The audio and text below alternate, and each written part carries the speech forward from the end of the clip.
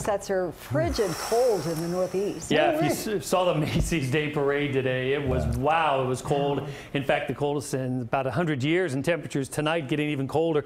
Current temperature 20 right now in New York City, 16 in Boston, 10 in Albany, 9 in Portland, going to be in the low teens tonight. Look at the wind chills.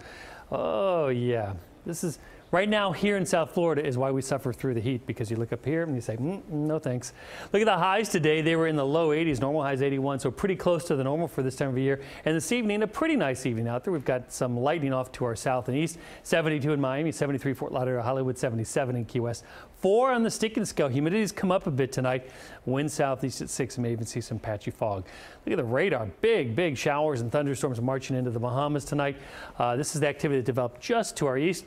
Put on quite the lightning show. One little shower kind of worked its way into Coral Gables, Coconut Grove, and now is dying down near Miami Springs and MIA. Another band of showers has come up out of the straits, now headed towards the lower and middle Keys there from about Key West to Marathon.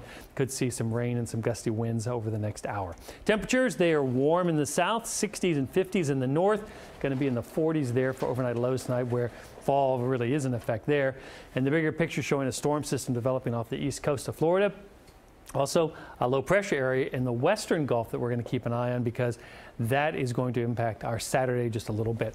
For the time being, the moisture for the spotty showers we saw today moves on out. Some slightly drier air comes in. Still a chance of a shower tomorrow afternoon, but a pretty low chance. And then here comes this disturbance, a weather disturbance with a blob of moisture arriving on Saturday. Clouds increase, showers move in.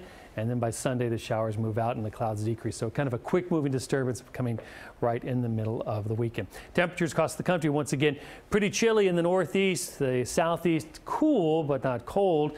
The plains are warm in the west. It's been snowing in the Rockies. Many of the ski resorts are open. The west coast finally getting some much needed rain. Here's our forecast for tonight. Looking pretty good. Still a spotty shower can't be ruled out, especially over the lower and middle Keys. A low temperature near 68 degrees. Tomorrow, look for pleasant sunshine and some stray showers in the afternoon. High temperature near 81. For boaters, winds out of the northeast to east, averaging 10 knots, 1 to 3 foot seas, a light chop on the bays, and then taking us through the rest of the week into the weekend. Pretty good day tomorrow. Breeze and increasing chance for showers later in the day on Saturday, and then moving out Sunday. And maybe a cold front coming down in the middle of next week. We'll keep our eyes on that.